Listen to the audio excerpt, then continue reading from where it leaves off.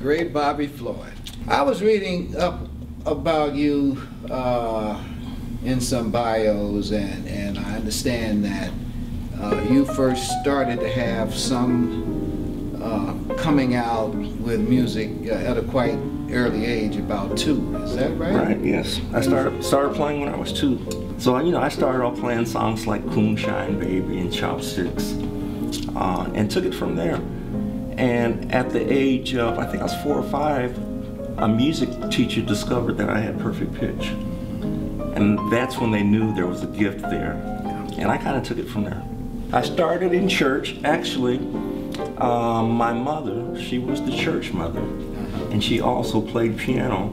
Like I said, she wasn't real accomplished, but she played well enough to carry a church service.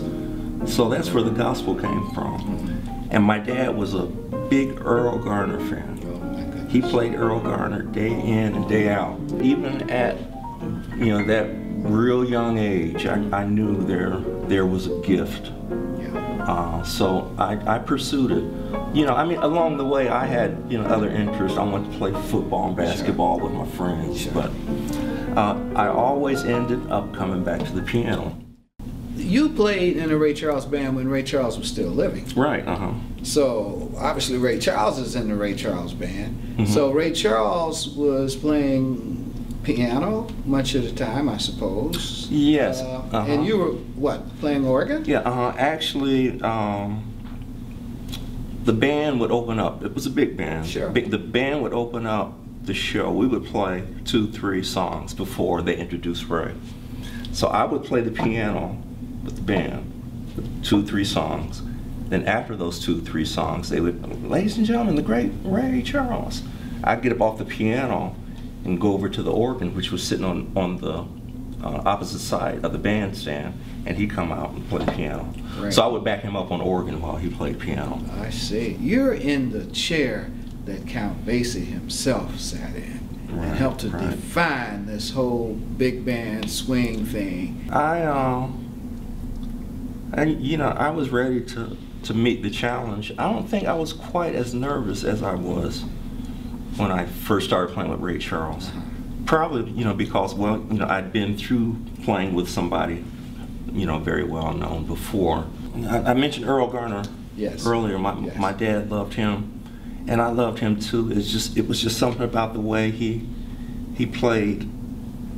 He was almost like a Freddie Green on guitar, but on piano with his left hand, playing that 4/4, comping chords, And he had this feel that just, it really, made you feel good. So I love that about Earl Garner. So he was probably my favorite pianist. I listened to everybody, not only jazz pianists and organists.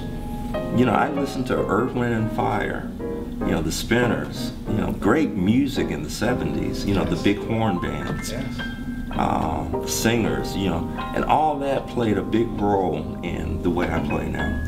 Bobby, another question I wanted to ask you was, exactly when did you debut with the Columbus Jazz Orchestra? You seem to bring the best out of them, and they tend to bring out inspired performances from you.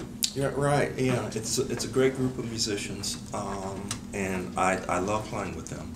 And actually, I started playing with them back in shortly after my first album came out, like '86, '87, as just a guest artist.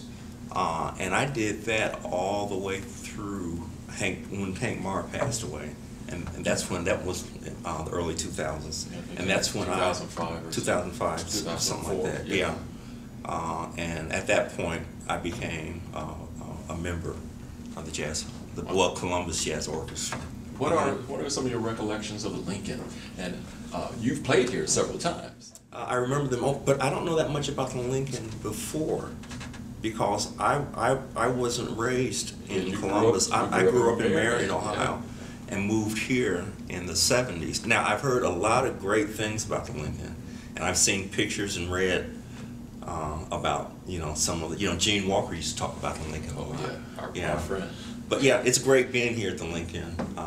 And as a matter of fact, thank you, Lincoln and Susan Bradford and everybody else responsible for this prestigious honor. Thank you. I am so appreciative.